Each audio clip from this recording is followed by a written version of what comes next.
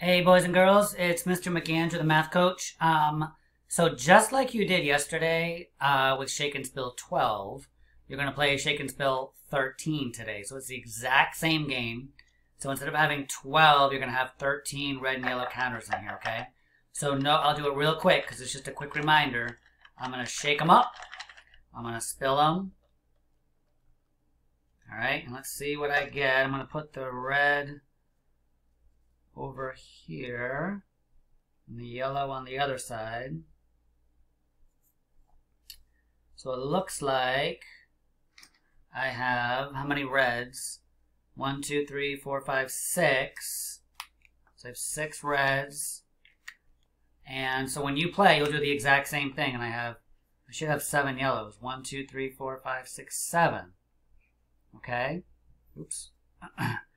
So that way I know that 6 and 7 has to make 13. I know I had 13 in there. So 6 plus 7, right? I know that if I switch these around, if the yellow comes first, it still gives me the same amount of counters. I still have 13, right? So if I have 7 yellow plus the 6 red, that still gives me 13.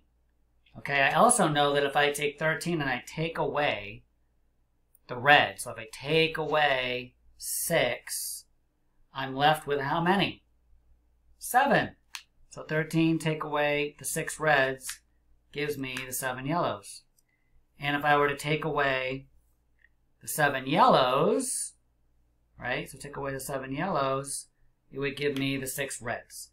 So what I want you to see, boys and girls, is this relationship between addition and subtraction, right?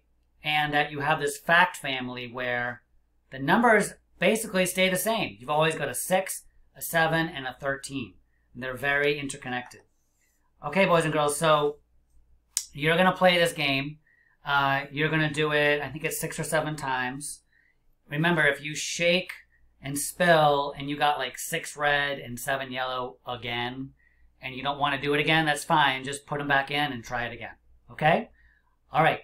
Have fun, and I'll see you soon. Bye-bye.